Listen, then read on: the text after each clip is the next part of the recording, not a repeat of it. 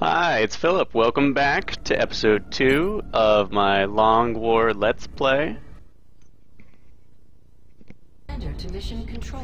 We're going to pick up right where my last video left off, which is intercepting our first UFO. Alright, the alien trophy is complete. If I feel like my poor dudes are will deprived, I can send them out with one of those. Okay, small UFO. Let's see how painful this is. I didn't order more interceptors. Oh god, I hope this works. So you start off with 4 interceptors, and you can have 6 on each of the major countries. And you'll need a lot, because UFOs are no pansies. Let's hope we can take this one down without putting all of my ships out of commission. We have eyes on the bandits. Finger on the abort. Disengaging. Alright, 1 hit, not bad. Contact detected. Interceptors also gain XP, 1 for each UFO they down. Which I think equates roughly to a 5% better chance to hit. Well, that was unproductive. Engaging bogey. Stop hitting me. Alright. Awesome. It actually felt like I did something this time. So before I forget, let's go to the hangar. Okay, so looks like 3 of our ships are out for a week.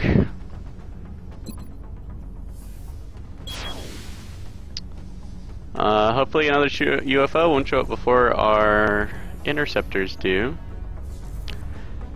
And you can avoid panic from a flying UFO as long as you attempt to intercept it. You send 1 ship to it.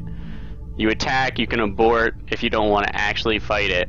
And you can use that to avoid panic increase. You have to attempt to take it out. But we did better than that this time. You can also see why superior interceptor weaponry is key. Alright, so let's send our Sky Ranger. You'll notice that the UI has been updated so that you can take 8 people at some point, and it's got room for 6. Okay, so none of our survivors from the first mission are available. Let's see. So the starting armor has 2 pockets.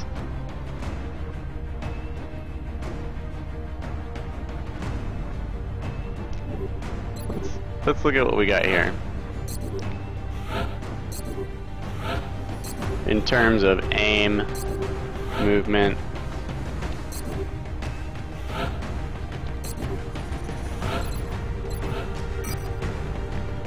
This guy is going to be our foe sniper. Now you'll notice there are items here that don't exist in the vanilla game. We've got, from top to bottom, high capacity mags, which give you each of your weapons 1 additional shot. Doesn't apply to rocket launcher or anything like that, but it'll give you 4 shots from your assault rifle, 3 from your pistol, for a single equip. You have the battle scanner, now an item. You can use 1 per mission, and if you happen to take the perk as well, it stacks, so you can get additional uses of battle scanners. We have ceramic plating, +1 health.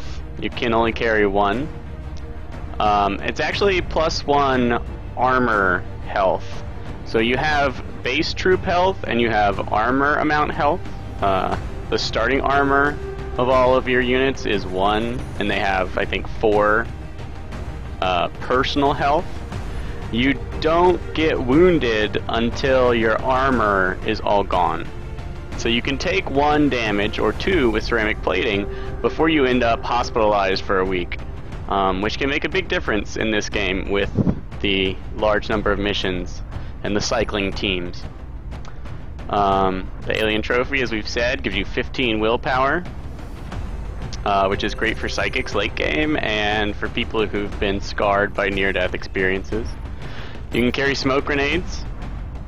If you take the perk, then you can use a smoke grenade as your first action and not end your turn, which is awesome. Plus, you get to carry for free without actually equipping it, like 1 smoke grenade.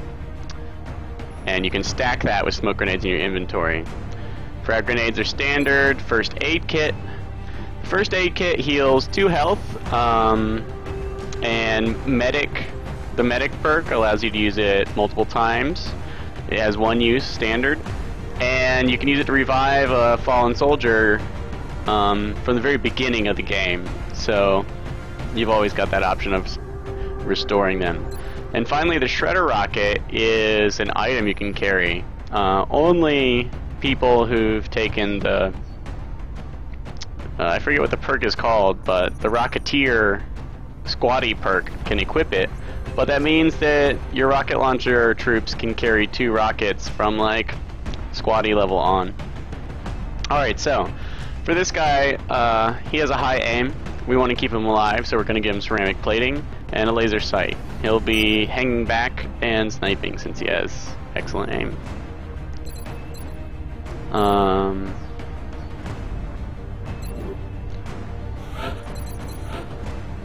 This one, we're gonna give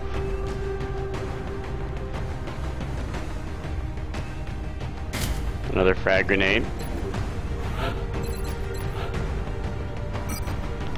Let's take a first aid kit just in case. Let's take a smoke grenade just in case.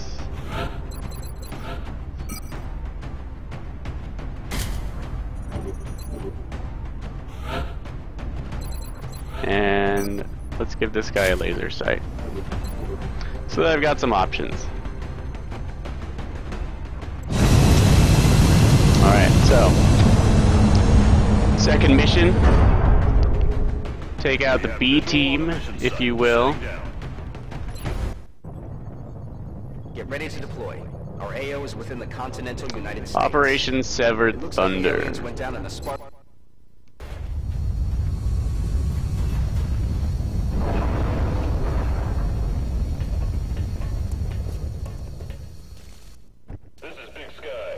Alright. Burning Forest mission. Clear, Big Sky. We'll monitor those readings from here. Strike 1 is authorized to assault the alien craft.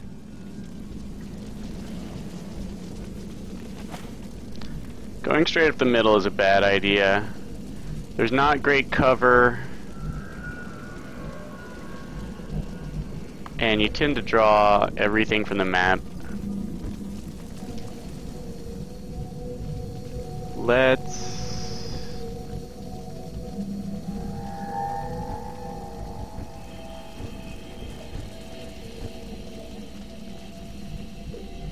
send this guy charging ahead.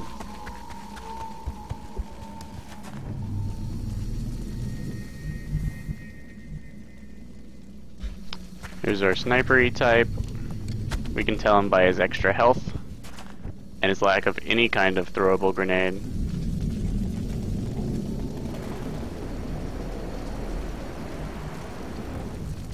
Going up on this left side is also really tough. It looks like it has decent cover, and then it doesn't. Alright, this is our other good aiming person. We're just gonna go up the right, in the trees.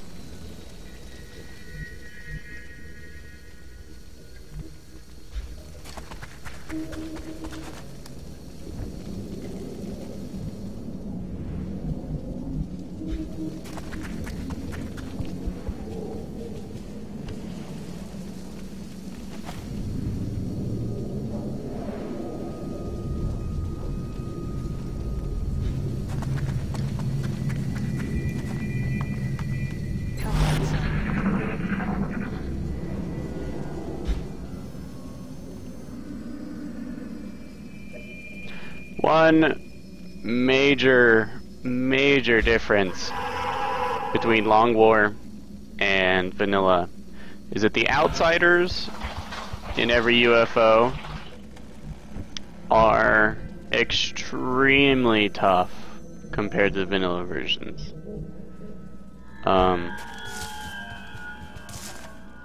Shockingly powerful.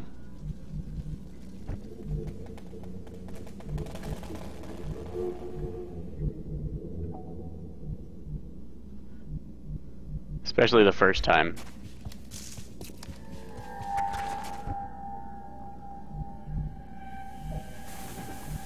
That can be a really nasty surprise.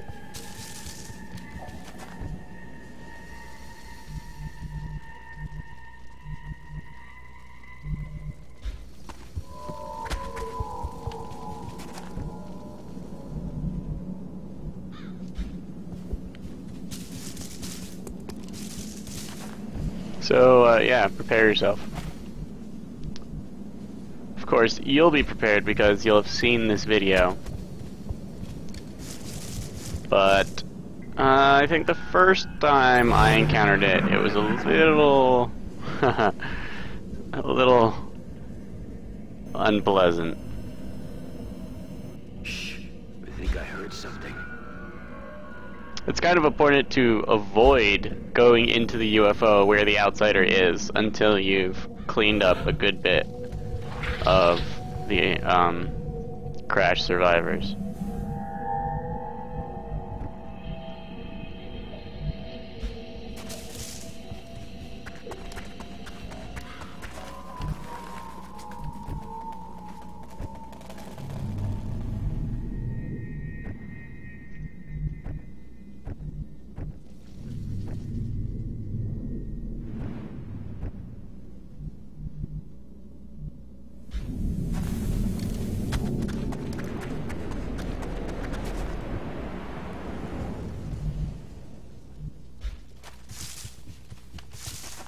Comfort zone.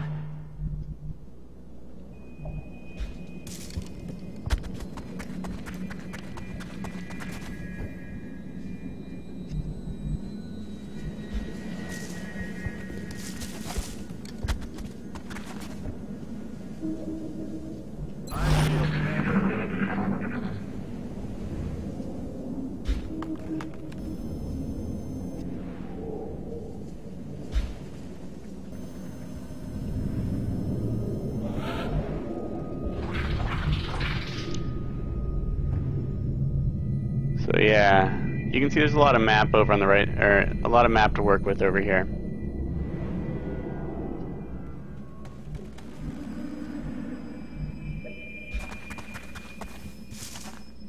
I'm expecting contact fairly soon. Possibly not this turn.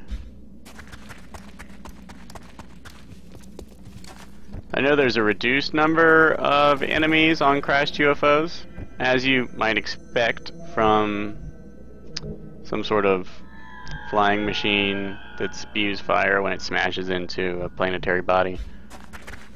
I'm sure my team would love to get their hands on that thing. Okay, so another thing you'll notice in Long War that's different from the original is that drones show up on their own. There's no cyber disk here on mission 2. As regular enemies. And you'll see the early game enemies throughout more of the game than you did before. Okay.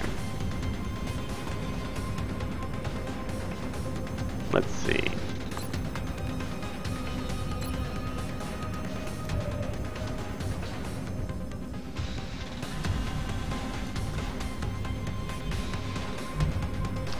Everyone is a little too far away. Well,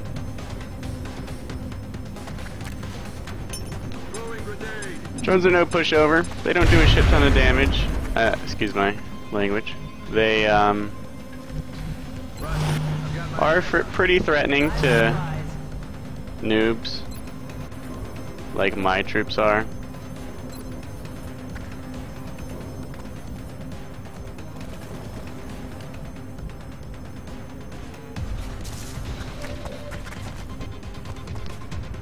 So I'm gonna hope to lure him into an ambush by this other team set slightly back.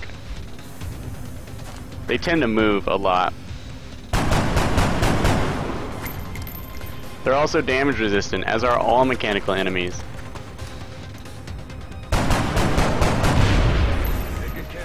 Well done.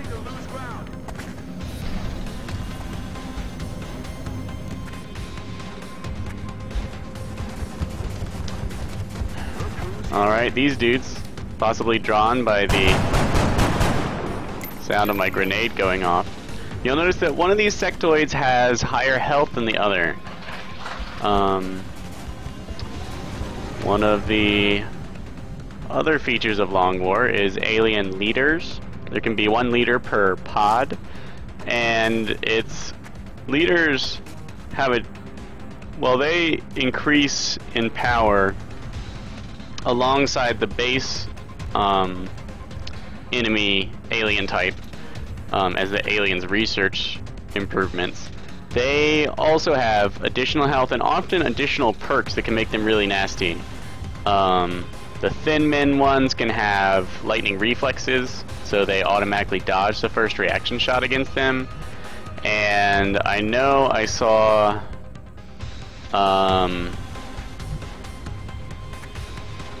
can't remember what they're called.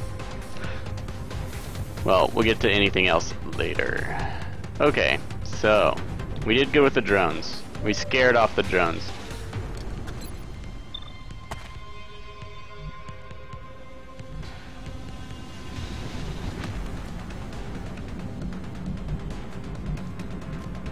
Let's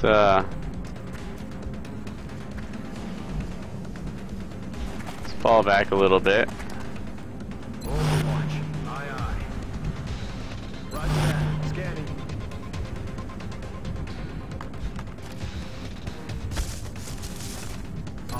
Try and lure these poor sectoids into an ambush.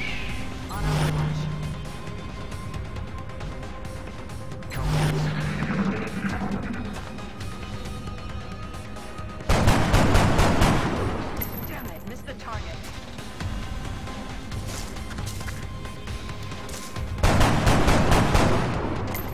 Not good.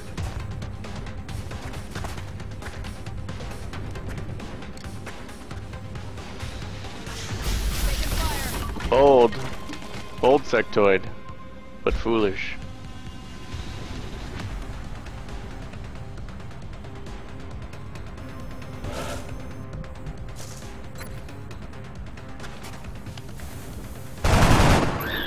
It's down. Need a resupply.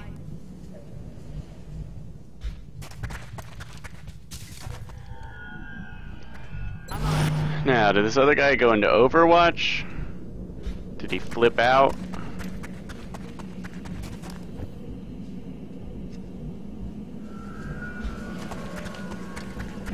Questions I should be asking myself.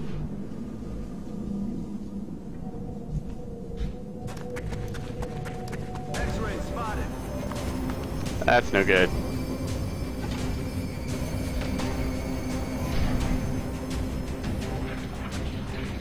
They're falling back. That's a significant amount of no good.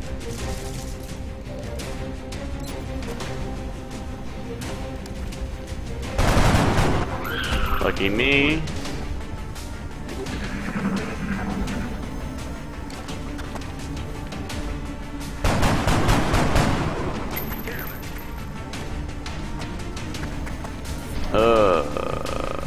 Rough.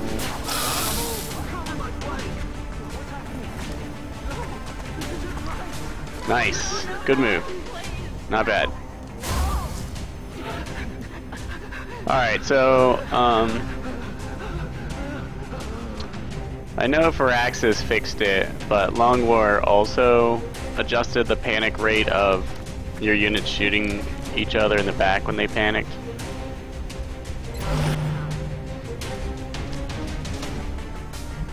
So that happened less pleasantly.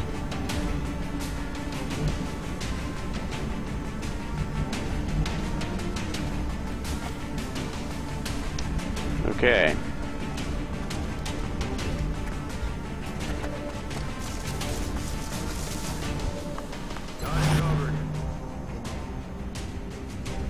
Let's just try and stem the tides of advancing things. All our people unpanic. Hopefully. Ugh. Thank you, heavy cover. Thank you.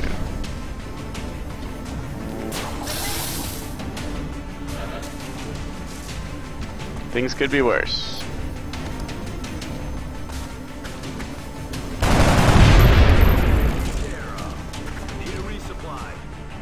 Thank you, damage roulette.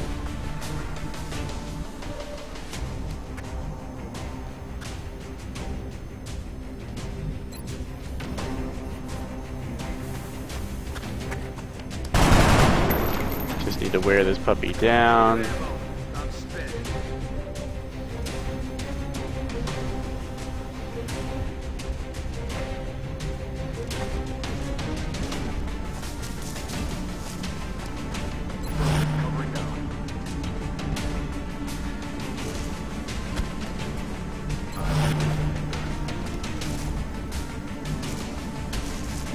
Back up so it can't flank us.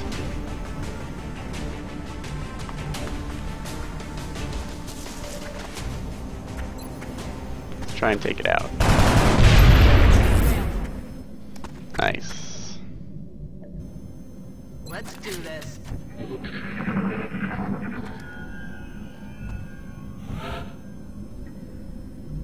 Alright, we brought one med kit.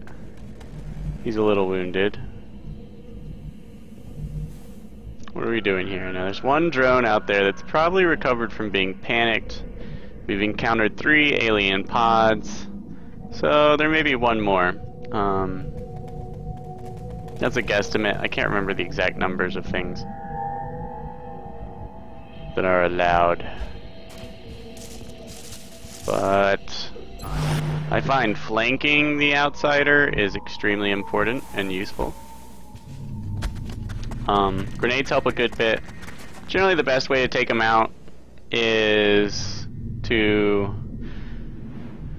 flank them and pour on the fire, or to rush in with 2 or 3 people at point blank range and pray that you get enough critical hits to put them down. Later on, shotguns, advanced weaponry will do the job quite easily, but the initial approach is the initial encounter is pretty difficult.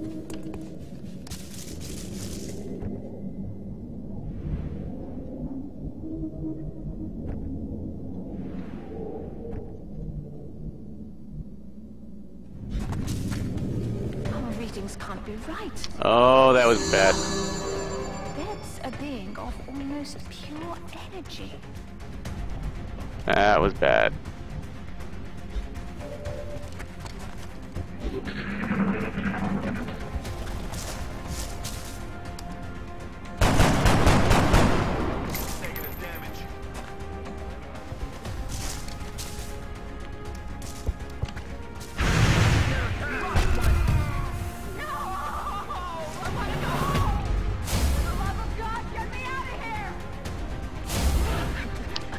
And this is why you plan a little more carefully than what you just saw.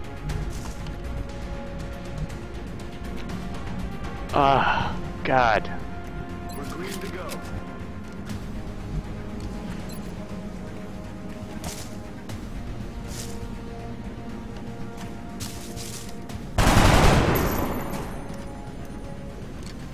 Weapons empty, can't engage.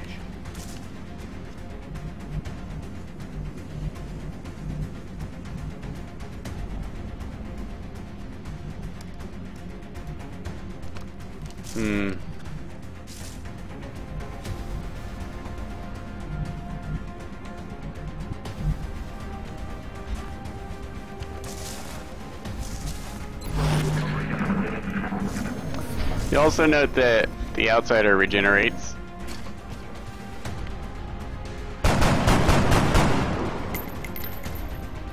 As well as having a lot of health.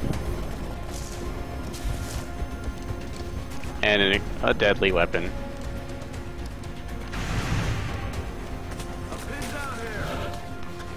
Quite a tear.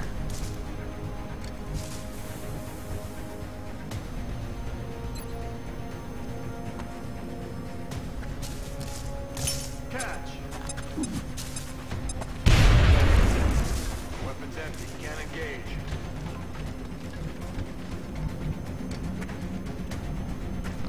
Alright, we need to put him down fast. That healing will outpace.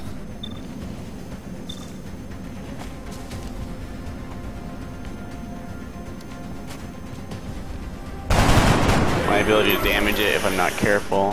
Whew.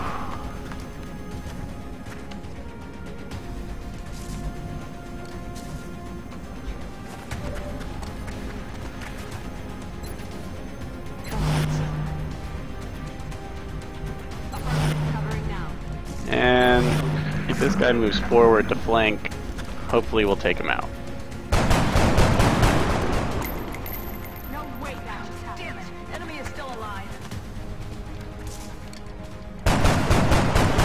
Come on, guys. Come on, guys. It's one drone. Damn it. Another hospital stay. Oh, thank goodness.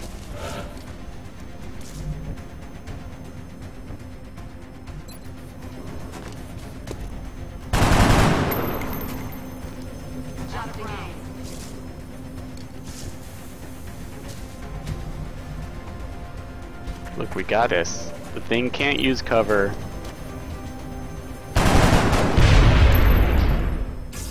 Hostile neutralized. Mission accomplished. Alright, well, Operation Severed Thunder went alright. It's about as good as you can expect for your first encounter with an outsider. Grenades. Grenades and assault rifles do not make the outsider an easy thing. Alright. It's worth it though. Worth it. Alright, yo, nice. Recovered a power source and a nav computer. Illyria, oh yes. Oh, excellent.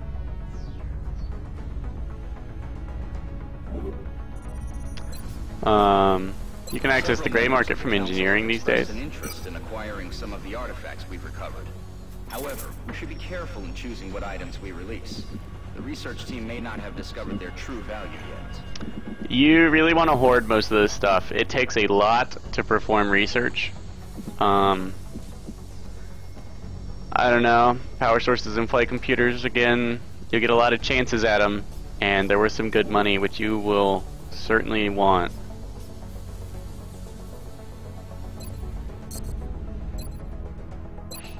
Alright, let's look at our soldiers. Got a lot of tired, stressed out soldiers, relaxing from missions. Looks like our first team probably won't be back in action in time for the third mission, hopefully. Dwayne Henderson, VIP from mission 1. Alright. Let's do the next interception and save right before the mission. Shiv is coming in 13 days.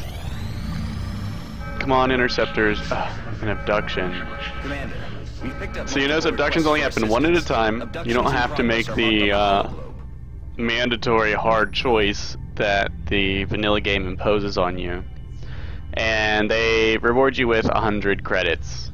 So that's all they give you. You get the pre-leveled soldiers and other rewards from giving council member countries whatever they ask you for, which happens more often. And the abductions are just a great way to make money.